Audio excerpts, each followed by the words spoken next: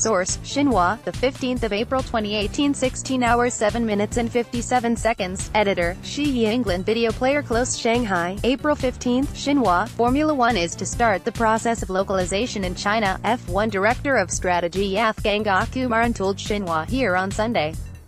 Speaking to Xinhua exclusively ahead of the 2018 Chinese Grand Prix race, Gangakumaran said one of their strategies is to open an office in the country. "I'm so happy that we have renewed a 3-year contract with Juss Sports last September," said Gangakumaran. "Now we are looking forward to further cooperation with China, which is a booming market with lots of potential. In terms of localization, we have plans such as setting up an office in China, bringing more youngsters and female into Formula One, and holding activities to invite more families to involve in. 3 years is not a long time for a contract, but since F1 and China already have the foundation and sincerity for a long-term partnership, I think F1 will work with China forever," he said.